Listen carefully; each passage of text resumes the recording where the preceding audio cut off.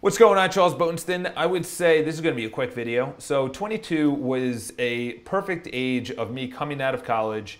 Well, it took me a while. I walked, which means that you walk across the stage, but they didn't give me the diploma because I didn't officially graduate. I didn't tell my parents and my family, even though they were in the audience, until afterwards that, by the way, I didn't actually graduate.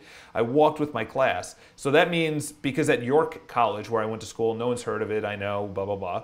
But it was literally the best 4 years of my life for the simple fact of who I am now or who I became is because of that. So number one is that I would tell myself, have faith. Have faith. It's all going to work out. You hear that a lot. But the faith part also is very important now. Have faith that you're going to figure it out, that you have your direction. Because for me, this was in a nutshell. I didn't graduate at 21 or 22, whenever you're supposed to. So I had to take a semester course in 2 weeks, then a summer program, then the fall semester.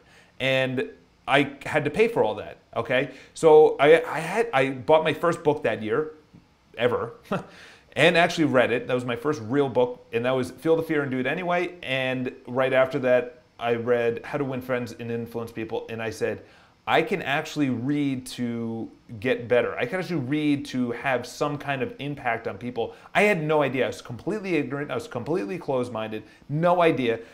11 years later, which is right now, I look back at myself, have faith.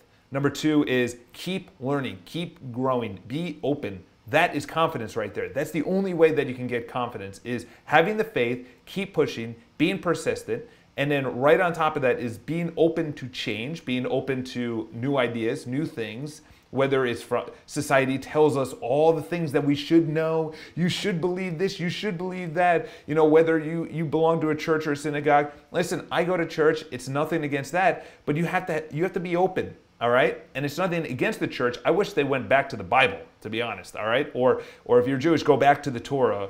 You know, those are the two books that were written. That's the framework of life. I shouldn't probably kill anybody. I probably shouldn't cheat on my wife. You know, those things. And the other is that life gets better. I didn't see that because I had friends that went to incredible universities, UVA, Duke, you know, Quinnipiac, which is like $70,000 or $80,000 right now. They went to Villanova, all these schools that I had no shot of getting into, no shot. And I thought because I didn't get into those schools, because I wasn't good at school, that was my determinant in life.